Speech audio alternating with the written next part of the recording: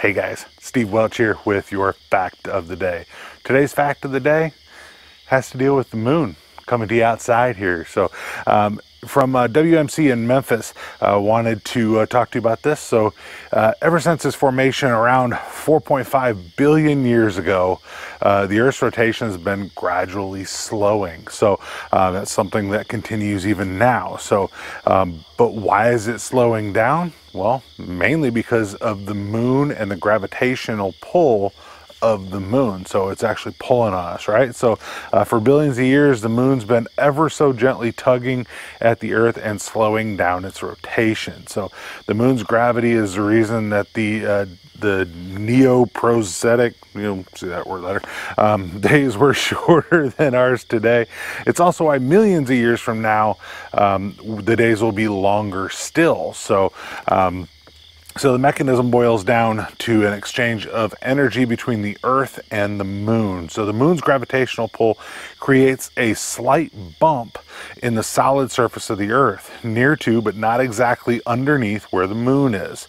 The disparity between the bump's position and the moon's pull creates a torque on both the Earth and the moon, with the end result is the Earth slowing down gradually. So the rotational energy is transferred to the moon, which is then moving away from the Earth ever so slowly at a rate of about 1.5 inches every year. So we're slowing down and the moon is moving further away. Like I said, 1.5 inches a year. When it's thousands of miles away, hundreds of thousands of miles away, 1.5 inches is, just not too much. But every year it's moving away about 1.5 inches.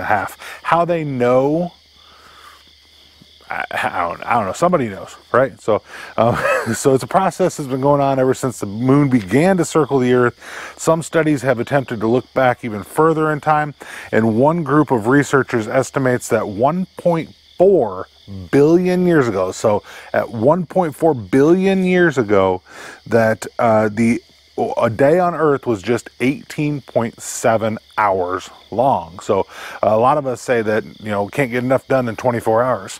Well, make it 18.7, but, or wait a few million years and it'll be probably 26 or 27 or 28 hours long, of course. So at that time, the moon was likely some 27,000 miles closer to Earth than it is now.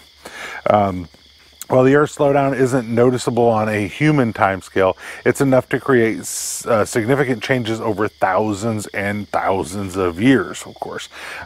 So one of those changes, new research suggests, is perhaps the most significant of all, at least to us.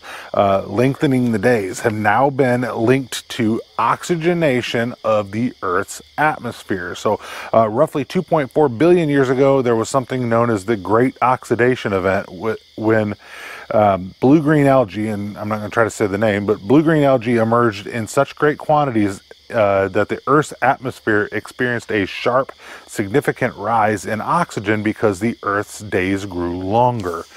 Without this oxidation, scientists think that life as we know it could not have emerged. So although the bacteria, the blue-green algae, may cop a bit of a side-eye today, the fact is we probably wouldn't be here without them.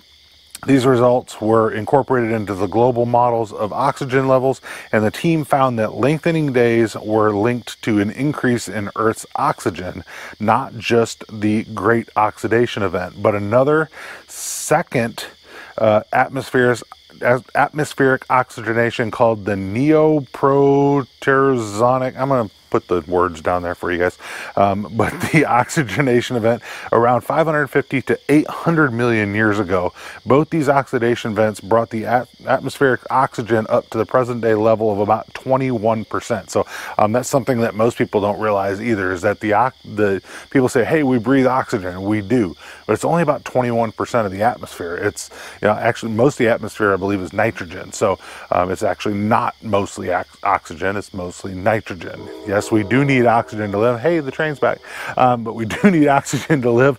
But definitely a good thing to know that only 21% of the Earth's atmosphere is oxygen.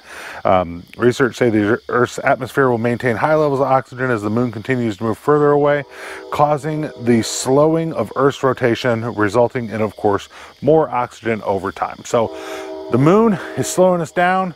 That train's going over there. Moon is slowing us down, and it's moving a little bit further away from us, and it's helping to create more oxygen in the air. All your fact of the day, and definitely a cameo from the train that is not too far from here. But Steve Welch with your fact of the day, making you just a little bit smarter than you were yesterday. We'll see you next time.